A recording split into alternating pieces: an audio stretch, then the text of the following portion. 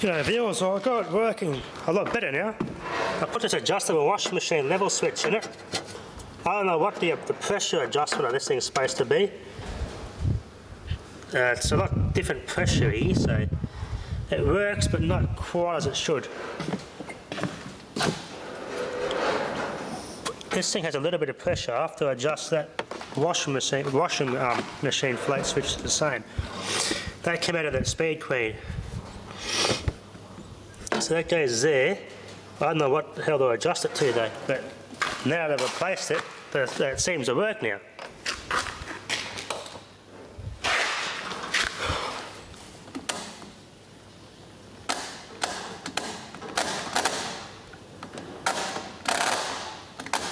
Oh, it did. Gotta close the door first, eh? There we go.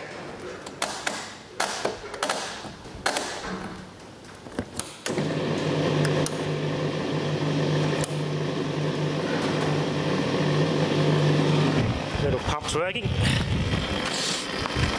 So when I was little motors, I put a hard drive platter between in there to take the shaft out. This will be a 1 hour meter type setup. And the same sorts of motor stators that Ruben at 33 used in this experiment. That's all there too, I think. Yeah, it's all isolated from this bit so I can touch it, but not a good idea too. That's the water softener inbuilt and everything in this thing. And it even has an inbuilt water softener. How cool is that? I hear a hum. I don't know if that's that solenoid. Yeah, this solenoid's working. Hear that humming. So I'll be letting water in now.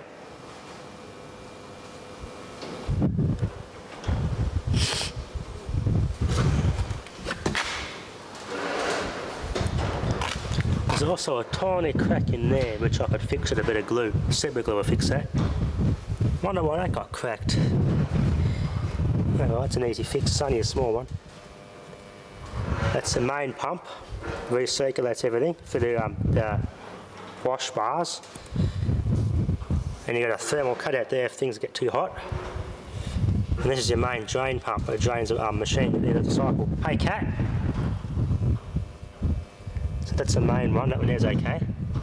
This one here's the one that was buggered all along. So this one here turns everything off when the pump finishes draining, I think. 11th month for 1998, yeah. It's a pretty old machine. I listen carefully for the timer's going. There's the timer's going. It's only a new timer, that. I know I replaced the timer. And I've found this thing in the first place. I might have just needed to buy one of these, but oh well. It's all part of the fun of repairing these.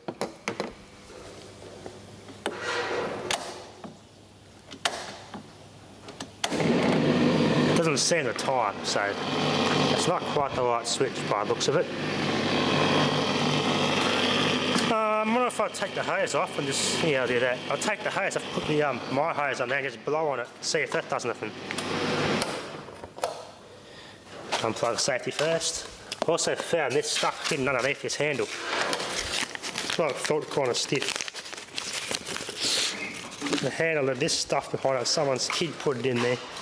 The original owner said kids put it in there. A Rentel TV 7 Prime. What's that? Another TV drawing. I'm going to blow on this now. The heating element's turned on this time.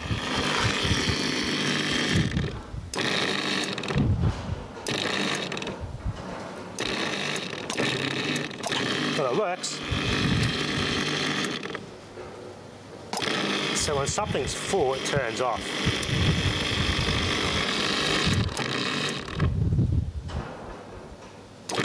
Okay, that does what it should.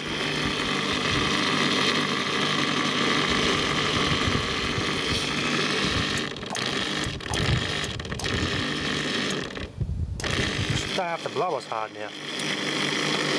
Interesting. That's the adjustment does. It moves the switch further and closer away from the drive thing.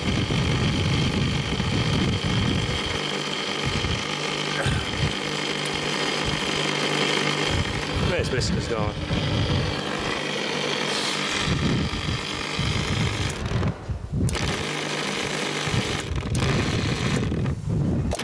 That just turns the pump off.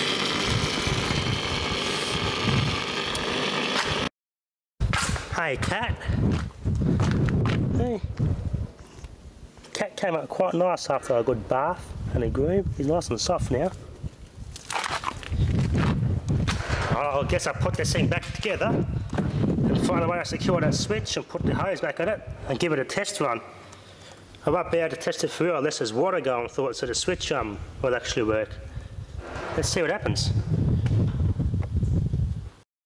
Okay, it seems to be working now. Got the water and everything hooked up. Still a little bit temperamental, but it's working. All the functions are on. Door's a bit distorted though.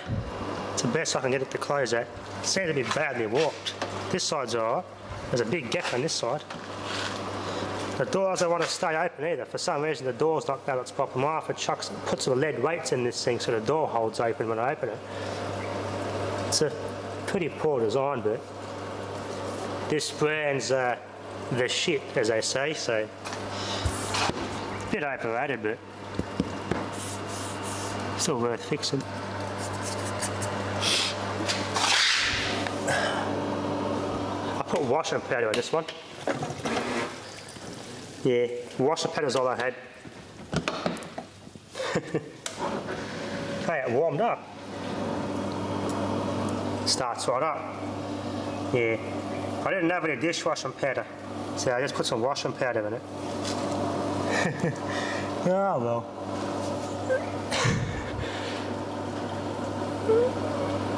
Wash the bloody thing out. Stinks in there. Old and smelly.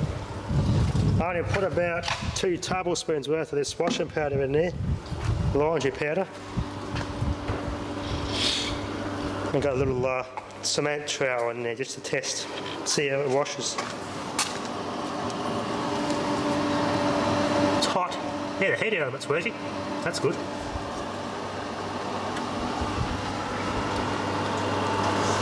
Water seems to have gone through that. I think it's just on pump mode, I think.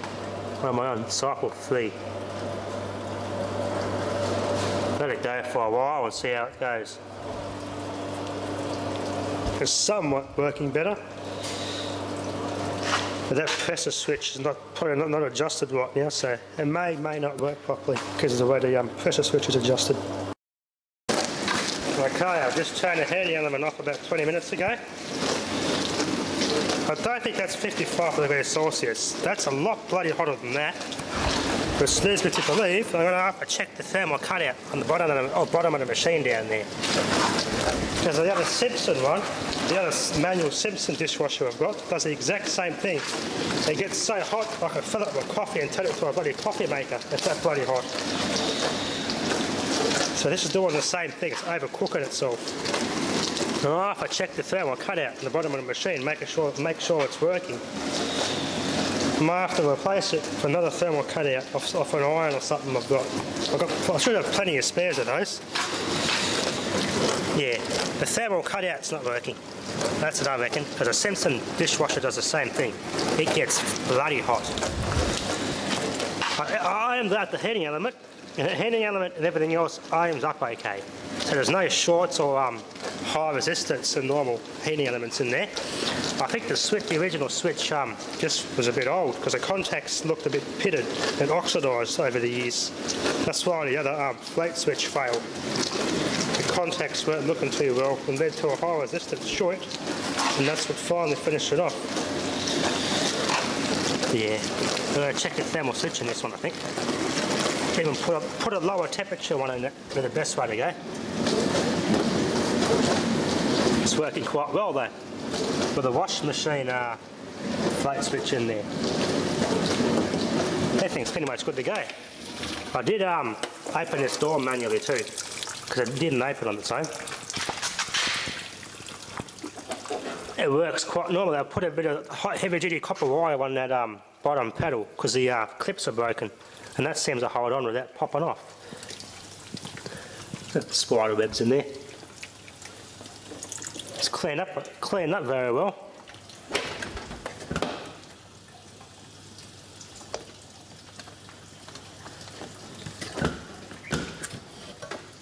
Wait for it to respond.